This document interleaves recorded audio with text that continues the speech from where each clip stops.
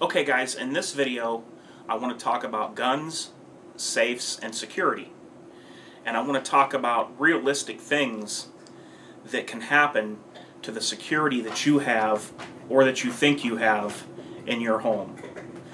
Okay, first I want to start off with talking about us gun guys on YouTube that do videos.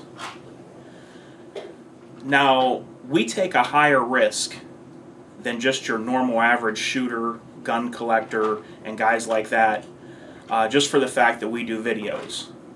If you do videos on YouTube, you can be found. Your name, your address, all your info, trust me, you can be found.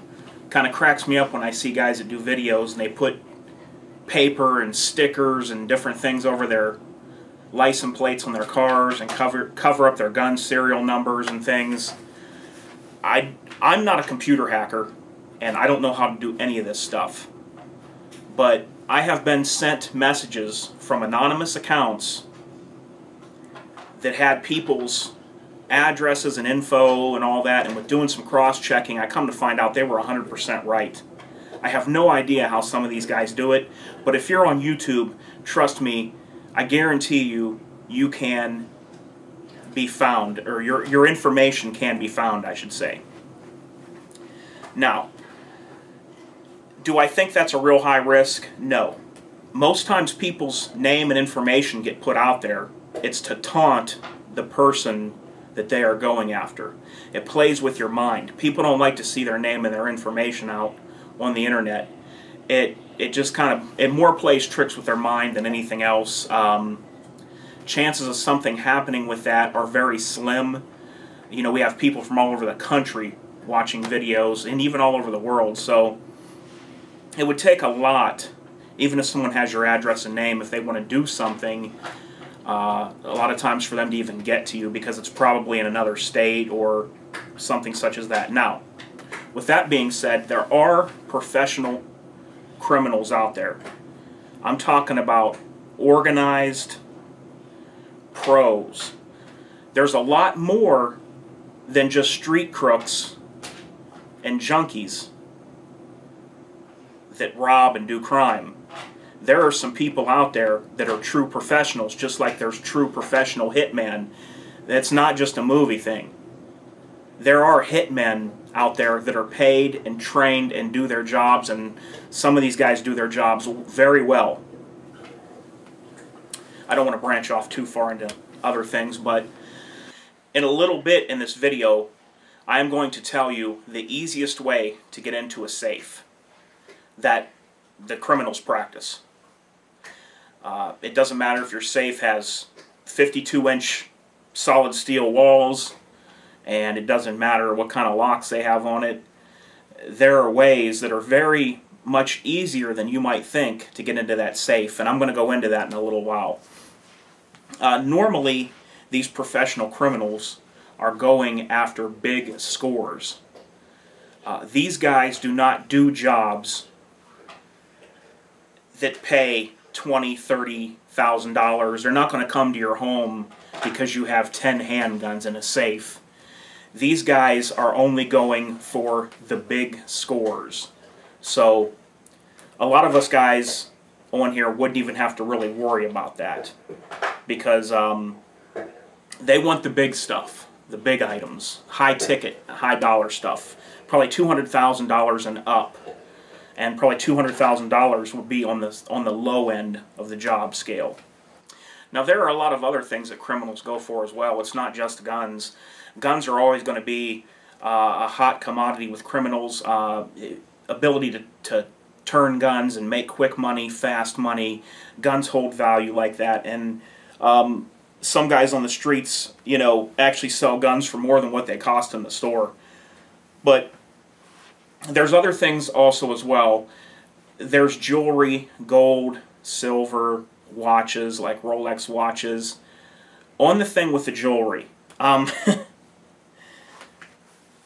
don't care for diamonds, and I try to talk people out of buying high price diamonds when they're getting married or whatever. There is such a high markup on diamonds, and places like pawn shops and things will only pay you pennies on the dollar. for diamonds. So if a criminal goes after diamonds, it's normally going to be a big score of uncut diamonds that he can get to somebody that will then cut the diamonds and, you know, do what they want with the diamonds. Gold and silver is a very, very hot commodity. Gold and silver can be used as currency, not at a Walmart, but through private transactions and different things. It's as good as money. Diamonds, I know for a fact, in dealing with some very high up people in the jewelry business, and this is nothing illegal whatsoever, but in dealing with some people high up in the jewelry business, I know for a fact that jewelry has a 300% markup, especially diamonds. So when you get your wife that big ring, I guess the sentimental value of that ring is probably the biggest part of the ring. Let me give you an example. If I have a $1,500 gun and you told me you wanted to give me a ring that you paid $4,000 for with a diamond in it, straight up trade for my $1,500 gun, I would in no way whatsoever do that trade. I wouldn't even think about it. It's worth pennies on the dollar. If you offered me $2,000 in silver bars for my $1,500 gun, I would jump on that all day long. Okay? Diamonds are not used as currency. Gold and silver can be used as currency. And they're worth much more than a diamond. My advice to you is, if you're going to go buy your wife or your girlfriend a fancy diamond ring for a few $1,000s, my advice is get her a cubic zirconia and buy her $3,000 in silver bars, and you'd be a lot further ahead. Things such as Rolex watches and high-end watches like that, yes, very hot. Hold a high dollar resale value on the used market. If you know the right people to get these things to, you are going to get a high amount of money from those type of items, such as especially Rolexes. Those would be something that would bring you high dollar. You know, if you got one of those, you're going to get some good money out of it. Now, back to what I was speaking to a little earlier about getting into a safe. The best way to get into a safe is by holding a gun to the owner's head and telling him to open it. Even better than that, if he has a wife or he has children, holding his wife or his children at gunpoint and telling him to open the safe. Now this, what I'm telling you, is nothing new. These are techniques that criminals have used for years, going back, I don't know, probably 100 years or more. But this is just some real talk on what can happen. If you have a gun to your head, or your wife, or one of your children's head, you would be surprised what a man will do in that situation. He will do anything, he will give and do anything that he can to get his family into safety. Now, the person has to get to you first to hold the gun to your head to get you to open your safe. And the question is will he be able to do that? Because you're probably going to be armed, you're probably going to have a gun by you, but you know, you have to sleep sometime. And I'm not making this video to scare anybody or to make anybody worry. I'm just giving you my thoughts and some real talk on this whole situation. These guys that are professionals, they can get to you. You might just, I don't care if you have 10 guns around your bedside.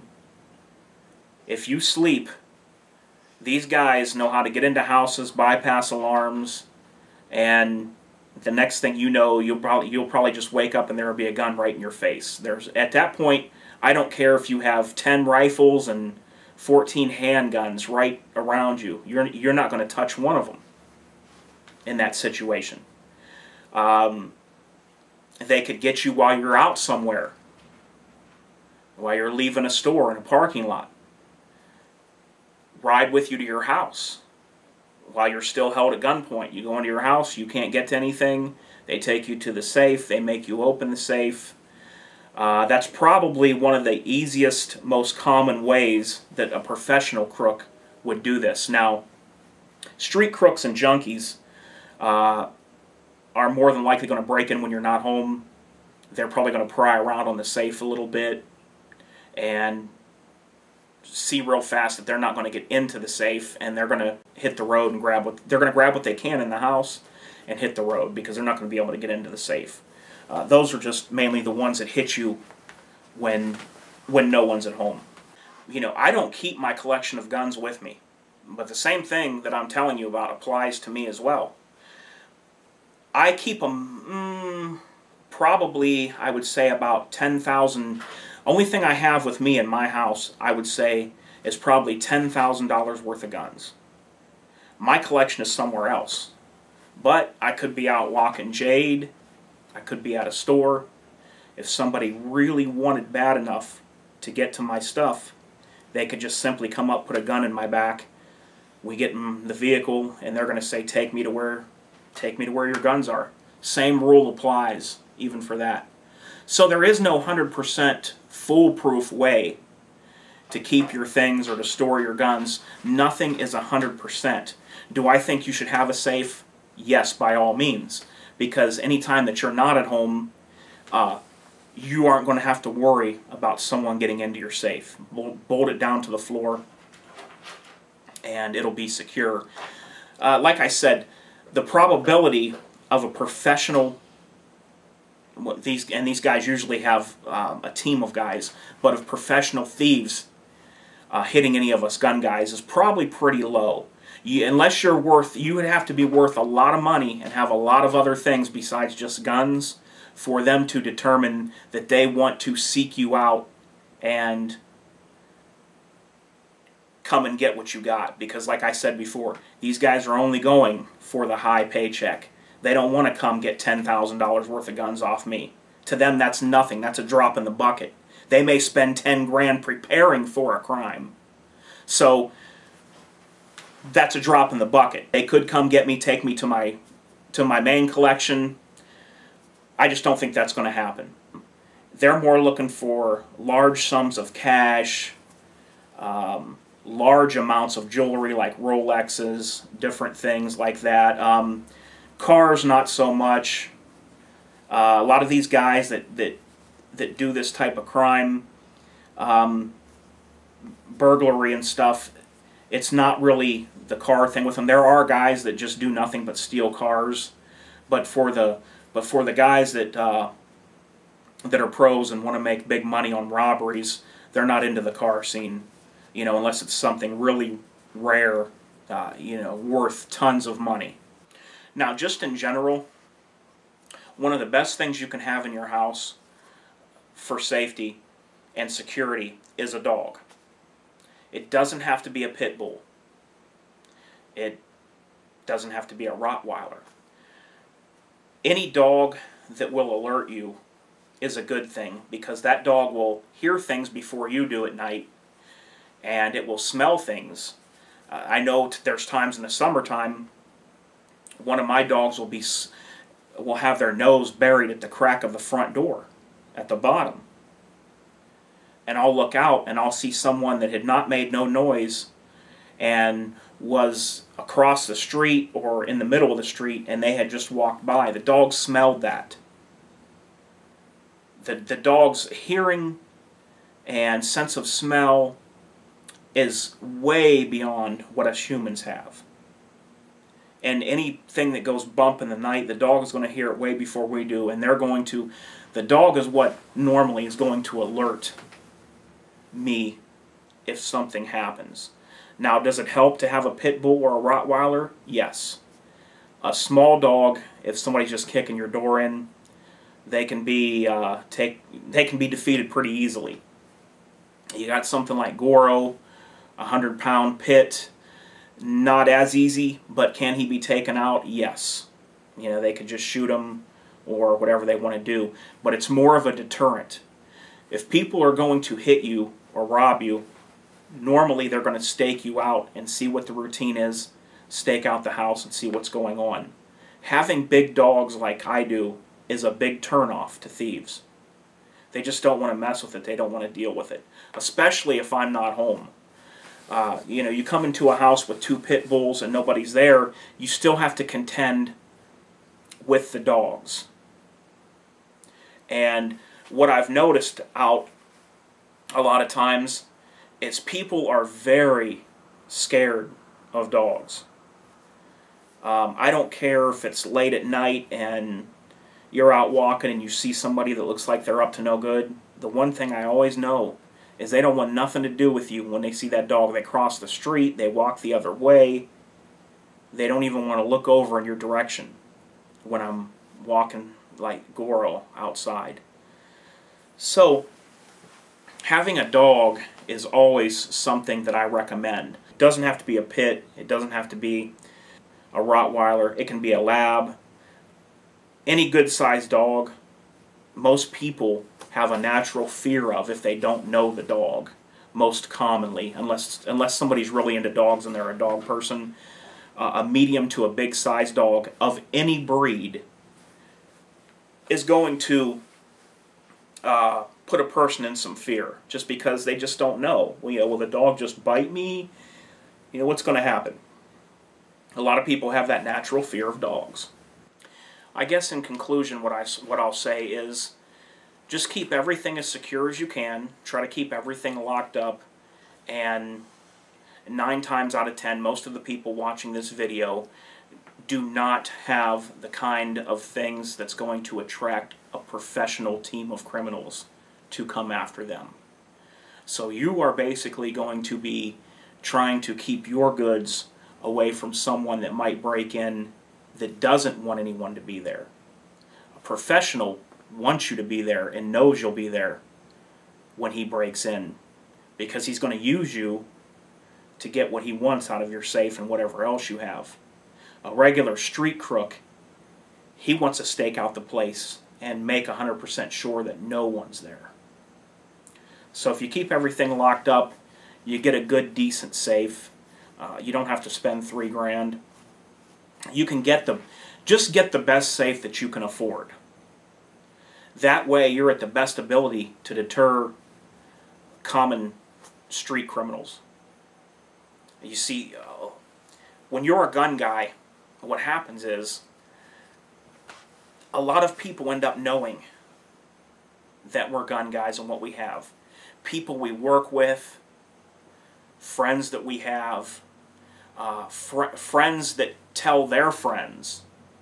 You will never even believe how many times I meet someone that another friend of mine knows, and they'll, as soon as they see me, they'll start talking about guns I have. It's like, what? What happens is people that you know are fascinated with your gun collection. And people that know me are fascinated with my gun collection. So what happens is they hang out with their friends or people they know, and they say, hey, you know, I know this guy, he's got all this, and he's got this kind of gun, and then these people, when they meet you, the first thing they want to do is bring up your guns and talk to you about guns. So, and then, like I said, at work, people talk at work, at your place of employment. So there's just so many ways that what we do is out there.